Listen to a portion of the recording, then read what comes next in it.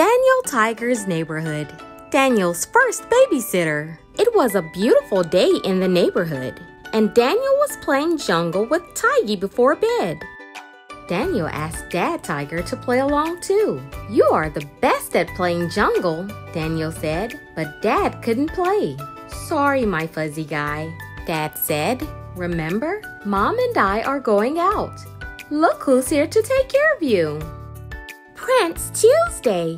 I'm getting a babysitter tonight," Daniel said with excitement. Prince Tuesday said, "I will take royally good care of you until your parents come back home." Dad said, "And when we get back home and you're asleep, we'll give you a kiss."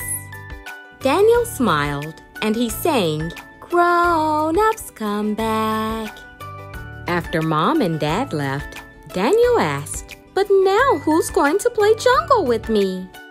"Your babysitter can," said Prince Tuesday. "Watch out for that snake." He jumped into the cave and Daniel followed. Daniel's babysitter was fun to play jungle with, just like Dad Tiger. It was almost Daniel's bedtime. Prince Tuesday said, "Let's go through the jungle to get to your room." Mom Tiger and Dad Tiger usually help Daniel get ready for bed. Daniel asked, "Who will help me pick out my pajamas?" "Your babysitter can," said Prince Tuesday.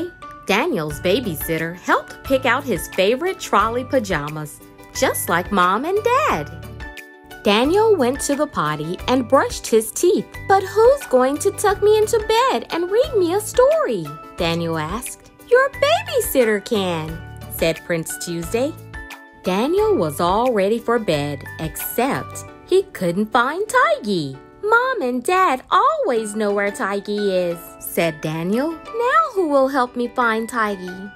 "Your babysitter can," said Prince Tuesday. They looked all around the house. "Do you see Tigey?" asked Daniel. He was worried. They looked some more and soon found Tigey. Daniel got back into bed. Mom and Dad came home, just like they said they would. They quietly sang, "Grown-ups come back." "Good night, Daniel." "Good night, Tigey." "Ugga mugga."